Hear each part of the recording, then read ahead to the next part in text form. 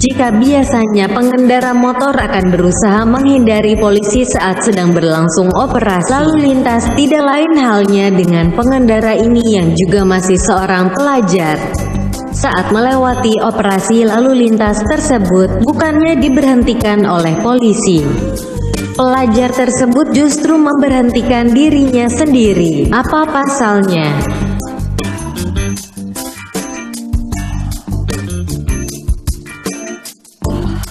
Ketika pelajar itu melintas, sempat melihat polwan cantik yang turut dalam operasi lalu lintas. Merasa kesempatan tak datang dua kali, pelajar yang mengendarai itu berhenti di depan polisi. Polisi yang tidak memberhentikan pengendara tersebut akhirnya bertanya, "Kenapa berhenti?" Dengan harap-harap cemas, takut dimarahi.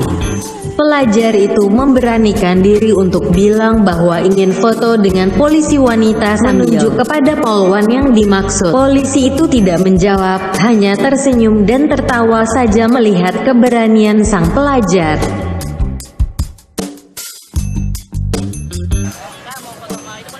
Sementara, pelajar yang dibonceng menutup helmnya sambil memberi kode agar segera kembali jalan dan menghentikan keinginannya untuk minta foto polwan cantik. Dengan cueknya, si pelajar itu bilang, "Enggak apa-apa, surat saya lengkap, tak ada SIM." Lantas, pelajar itu turut dari motor dan meminta izin polwan cantik untuk berfoto bersama. Agak kebingungan, polwan cantik itu tidak bisa menolak pelajar yang percaya diri itu. "Boleh, tapi saya cek surat-surat lengkap apa enggak?" ujar polwan tersebut.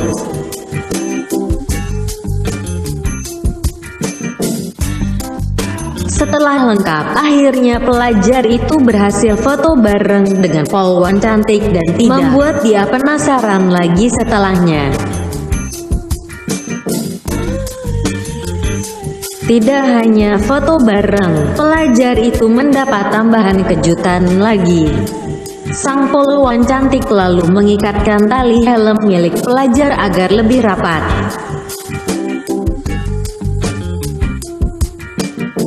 Sekian info dari Joglo Semar Channel Info. Semoga bermanfaat. Jangan lupa subscribe dan share. Terima kasih.